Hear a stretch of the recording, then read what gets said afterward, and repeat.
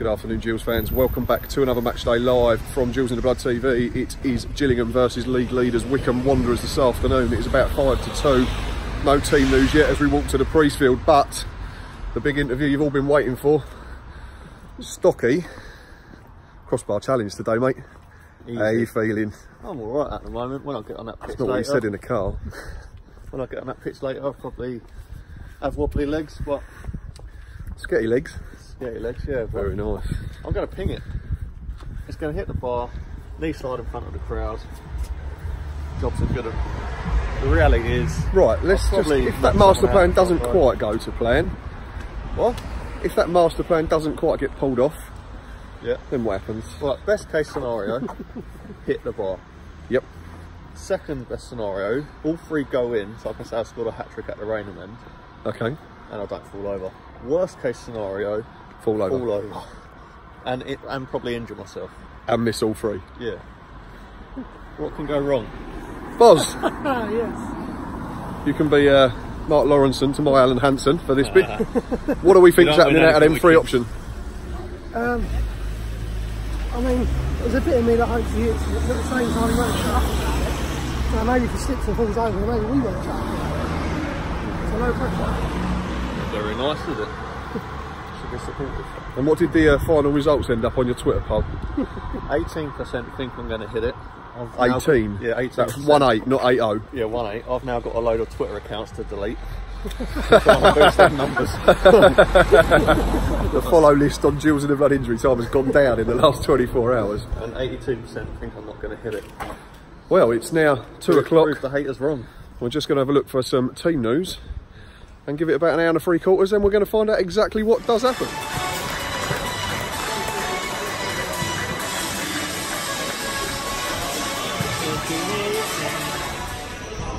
Joined by Glenn now in the build-up to the game. Team news has just been announced. Glenn, how you doing first anyway, mate? You all right? I'm well, mate. And you good self?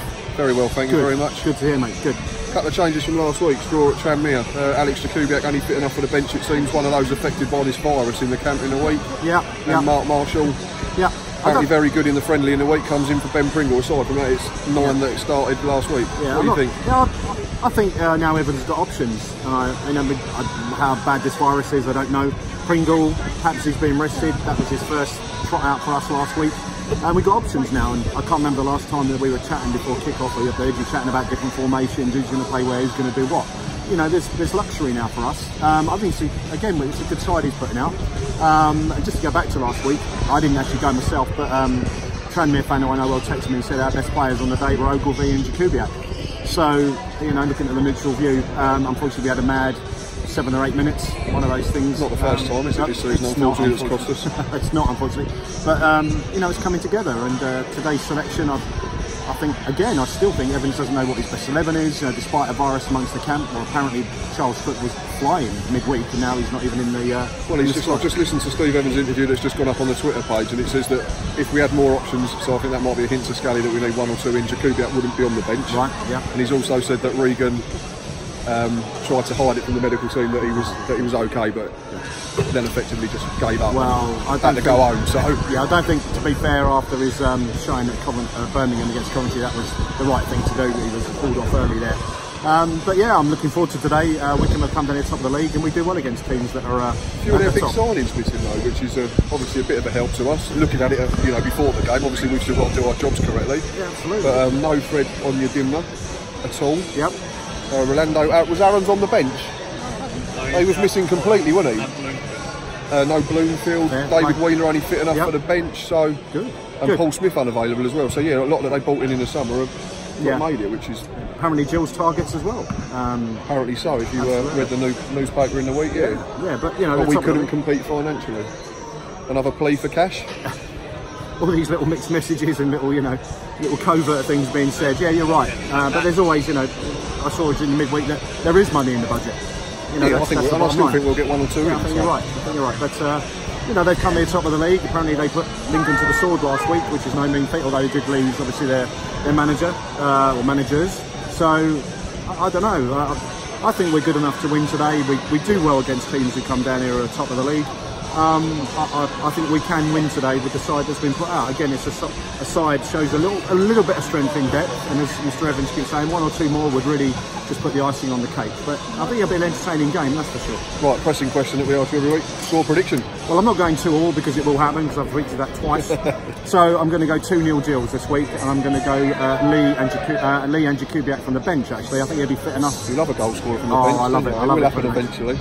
I've said 2-1 if we defend properly. I think Boz said 2-2, and Stocky, what did you say? Score prediction? 1-1. So 2 wins and 2 draws. Well, Kieran has said 1-1. So Kieran has said 1. I'd take any of them, to be fair. I would. That would be all right against the side that's unbeaten. Absolutely. I'm also just want to give a mention to who I think has been, you know, not mentioned too much, but has really shone for Jack Bonham.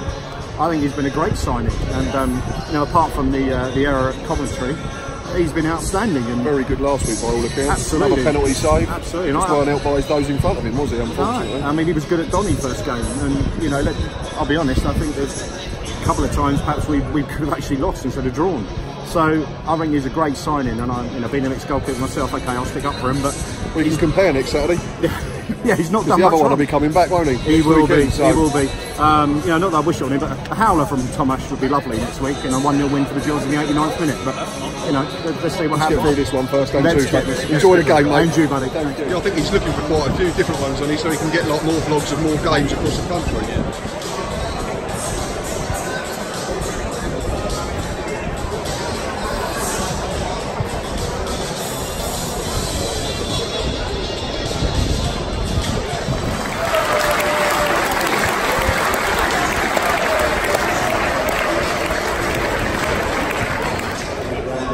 Joined now by a special guest in the build-up to today's game against the league leaders. No, Rach, it's not you, sorry. A special guest today is Caitlin. How old are you, Caitlin? 5. Oh, is that big? Is that big? Yeah? Are you looking forward to the game? Yeah. Are we going to win? Yeah. How many goals are the other team going to get?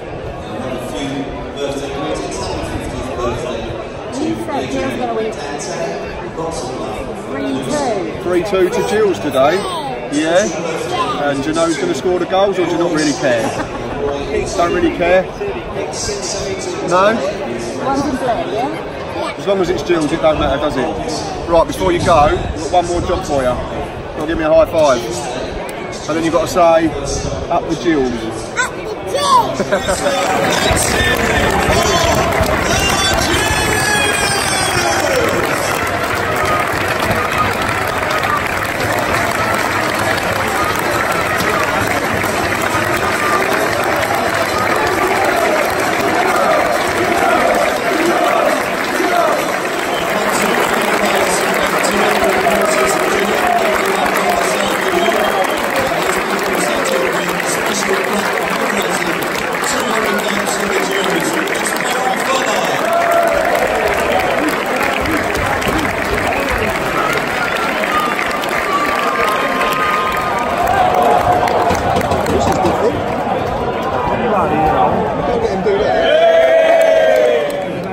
Well, it's 20 minutes gone, pretty even game really, there's not a lot really happened, has there, so far? Twice Wycombe have got in slightly. Otherwise, that one was strange, almost let me in. Well, that was the one where Amar recovered, didn't he, and it went out, he managed to block it and it bounced back off their fella for a goal kick. And one just now over this side. Was that Samuel again, I think it was, wasn't it? Yeah, he just nicked him just ahead of Amar and he got a nick, but it went right. Comfortably wider than near post. At the other end, we've threatened to get him behind a couple of times without really doing it. Marshall's had plenty of the ball, wasn't he? Yeah. Delivery could be better again though, couldn't it? It's not a lot in it, but there's not a lot going on, is it? No, it's a very even game, and in a way of chances, it isn't. Chances to get something in the mix of balls, not a lot happened. Ollie Lee free kick, hasn't beat the front man, that's been the story of our delivery so far, isn't it? We're going to have to come all up, don't lose it there. Stay with us a sec. Marshall's kept it.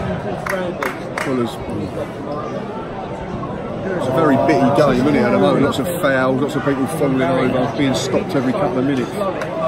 Not one for the purists at the moment. Still 0-0, 26 on the free kick here by the dangerous area, this one as well. He's just got Ollie Lee looks like fancy. He's going to have to go inside to out here. If not, surely Marshall left-footed would be the more sensible option, but Lee's definitely eyeing it up. Yeah, Marshall's walked off. Lovely. Oh, Maxima! Oh, it's cleared off the line. Corner for Gills. First got the chance for us though. Come on, Ollie Lee, good delivery. Yeah, it is. Stacking Fenway defending it. Lose it. Darwin, that's got to be the burner one, isn't it? Surely. Might as well use it if we've got target.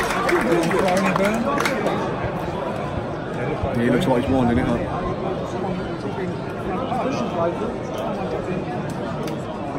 That's a foul throw. That was awful. There's no point complaining about that. That was one of the worst throw-ins I've seen from a professional footballer. We called it straight away. Really, really awful, and it's just wasting a really good opportunity. Free kick here, was probably last minute of injury time, and it what, we're about 30 yards out, right of centre. Last chance, come on Ollie Lee, good delivery. Far post. Maxima, second for a corner.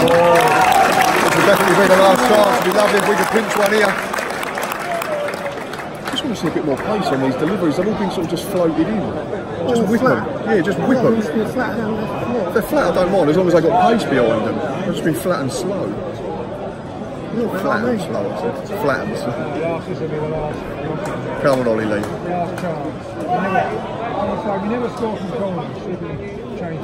Far post.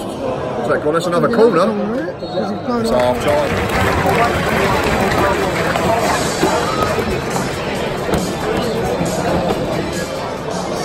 Well, it's half time here at the Priestfield, 0-0. Not much to talk about really, as they're in a way of a goal mouth action. We've said what, one shot on target each side, we think? Yeah, we had Max Oliver through the crowd, like him waving through off the line, and fair one, I'm not sure who was going in, but Donald made the same. Alex Samuel down here at the near post, wasn't it, I think, yeah. Obviously the most important thing about the half-time interval today though is Stocking's just disappeared. If you're wondering why he's not with us, he's got to do the crossbar challenge, which we are filming. The guy's coming down now, he's up there. And there's only a little part of me that wants him to fall over in front of the Rainham. But yeah, in terms of the game, it's been a bitty game, and a lot of fouls. Some things towards the end of the half, like being about a bit, and the game gets sped up, but it's not been great for us. No, there's been too many stoppages really, and everyone falling over, getting free kicks. But do they look like a side that's top of the league? Not at the moment, no. No, I think and that's probably in part to us, because as the game went on, we got better. We've been decent enough defensively. Amar alone, we've made one mistake, but that's right. You dealt that with them well. Yeah, their fans are probably sitting there saying exactly the same thing, aren't they, about their team. So I think both teams think if they step it up second half, they can go and win it. So it's up to us to make sure we do that. But yeah, now we are awaiting eagerly Stocky's big moment, and they are watering the penalty area.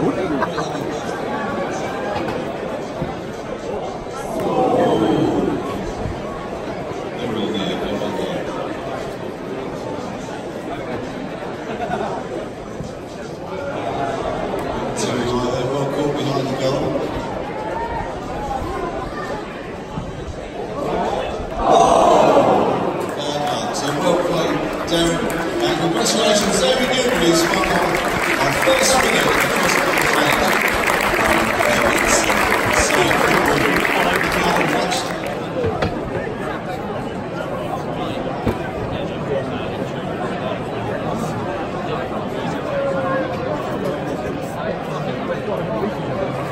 Has everyone even watched the game? Wow.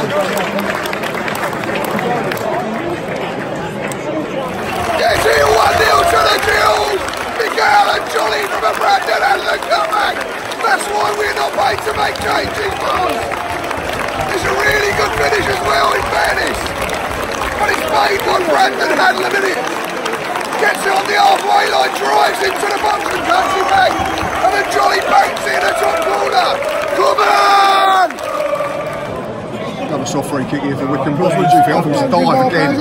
No, Fuller's nowhere near him. He just slips it over again, and the referee's fallen for it, unfortunately. On their left-hand side. Keep it simple, get it lumber. Yeah, that's it. Rose Ed. Not bothered about that. I thought I had a whistle then, but Jack Bonham's got it. Give it to Marburn. Marburn wants it. Just slow it down. Yeah, you're probably right. Let's just all gather our breath a little bit. 61 on the clock. We lead 1-0. Penalty to Gillingham, I think, isn't it? Ollie Lee tripped the centre half and he got pulled over. This is a huge chance now, isn't it? But it'll be our favourite scoreline if it goes in. Who's taking it, boss? Miguel and Jolly. Keeper's wasting his time. Referee's telling him to get on his line. This is good, isn't it? 72 played. Here he comes now, Michael and Jolly. Superb penalty into the corner. We lead 2-0 with 18 minutes to play. Come on!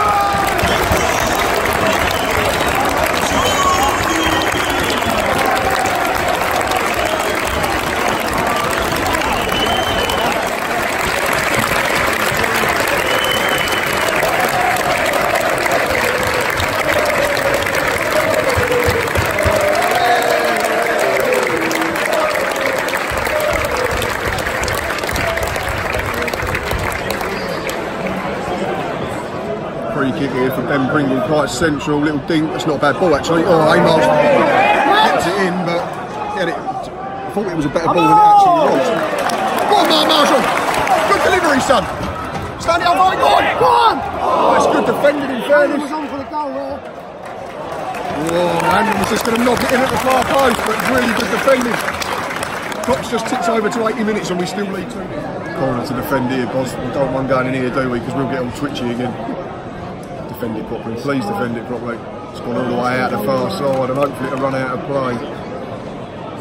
He's kept it in, he's managed to win a throw-in for them. 86 on the clock, it looks like. It's difficult to see the scoreboard because of the sun. Stay with this.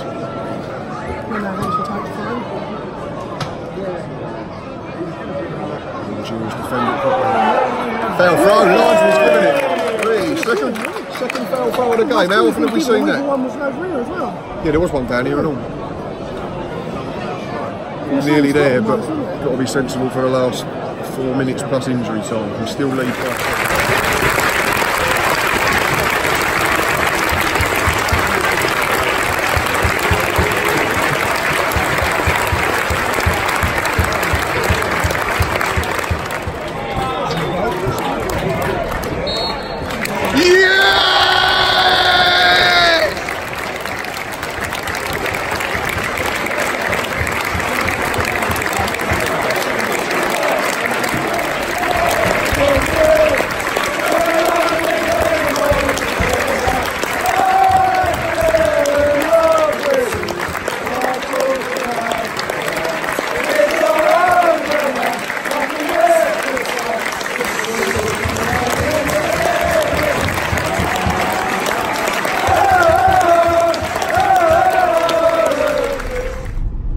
Full-time start at Priestfield Stadium and it is finished Gillingham 2, previously unbeaten league leaders Wycombe Wanderers 0.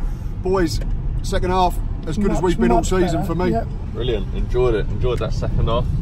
Flat first half, not a lot happened from either side, but we more than deserved the win based on the second half performance. I think so, yeah, 100%. Yep. We didn't give them a sniff second half. I can't remember Jack Bonham having to make a proper save all game. No, there's a couple of tame, comfortable ones, isn't there, down low, but nothing major. And in terms of going forward, I thought we were a real threat second half. I thought the substitution was wrong at the time, happy to admit that. Yeah, I think a lot of people thought the substitution. I did question whether Steve Evans had been watching the game when he decided to take Michael Mansion off, but within about 2 minutes, Brandon Allen had come up and set the first goal up for Michael and Jolly, and it's a great finish from Mika in fairness. Yeah. I'm not sure how he's managed to get it there, to be quite frank, so fair play to him. Probably knows he weren't at his best, but super goal, and then really good penalty as well, wasn't he? Yeah. And it's a stonewaller. That seemed to wake him up as well after Johnny. Them goals seemed to boost his performance, and he was making runs that he weren't really making before that. There's a lot of needless running, wasn't it? I can't remember him having a meaningful touch for the first 60 minutes or so of the game, and then I think you compared him to that Tom Eves game against Southend a couple of seasons ago. Yeah, he suddenly turned, and then completely different player as soon as he got a goal. And the penalty's really, really good, and that's not the first time this season, is it, Scott? We see him bury one against Newport as well in the old Carabao Cup a few weeks ago. What do we think of the sponsors man of the match, though? No, like, it's just ridiculous. No. Like, it's it obvious, just sums isn't it up, doesn't it? Like, someone scores twice. I said to you in the ground, and I wonder if it's just people who go for the commercial day. So if you'd clipped another one of yours under the crossbar at half time, you'd have got man of the match. Yeah, true. So you just didn't think too much power. Bigger picture. We had a couple of contenders, didn't we? But I think we've got a few that we really can't split. Stand out ones, yeah. You said Thomas O'Connor, didn't you, Stocky? Yeah, for me, he really impressed me. Thought he was solid at left back, good going forward as well, good linking up with Mark Byrne, who also had a good game. And he just impressed me. When he first came to us, I thought he seemed a bit shaky, but for me, he's really grown into the squad and into league football as well. Yeah, because the Bolton game, which was his debut, you couldn't really gauge, could you? Because he was a kid playing against more kids, unfortunately. And we watched him against Colchester, didn't we, in the leasings.com, and he looked a little bit suspect that night. But like you say, he's only a kid. I said Mark Byrne.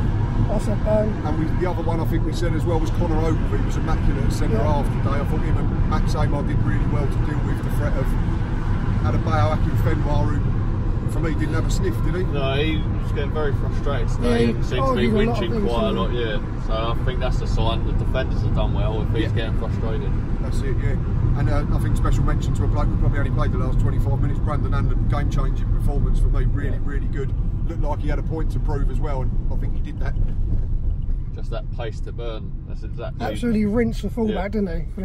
For the first goal, yeah, he's absolutely annihilated him. I think he'd done it once or twice after that as well. So I think a special mention for Marshall as well. We spoke in the past few weeks, and we've not been entirely enthused about his performances, but I thought he'd done well second half today, and definitely got better. We said, didn't we? Think he's getting fitter. His work rate. You see, he's got an engine on him. Last couple of minutes of injury time, and he's still tracking back into his own box. So I think he'll only get better. Just had a look at the league table, up to 13th, I think, 14th. 9 points, only 4 points off the playoff. It's not been a disastrous start, has it? We've only lost 2 games out of 7 in the league. Anyway, no, I just think if we can, shape up defensively, going forward we seem all right. It's just defensively, I don't think we're tested too much today. Next week is a massive test. I know we've got a game midweek as well. Bristol Rovers too. I think they've beaten Lincoln City today as well, so that's a good result for them. And then next Saturday it's Rich at home. The return of goals. What are we going to sing to Thomas Holy now then? Because we've now just pitched his song for Ollie Lee, so unless we just have to sing it to him together. Anyway, that's enough from us this afternoon. A really, really good performance from the boys. Really enjoyable afternoon out. Stocky didn't quite win a wine and dine evening, but he did get himself a signed football, which he's generously donated. As always, you know where we are: Facebook, Twitter, Instagram, YouTube. And until next time, from all of us, up the Gills.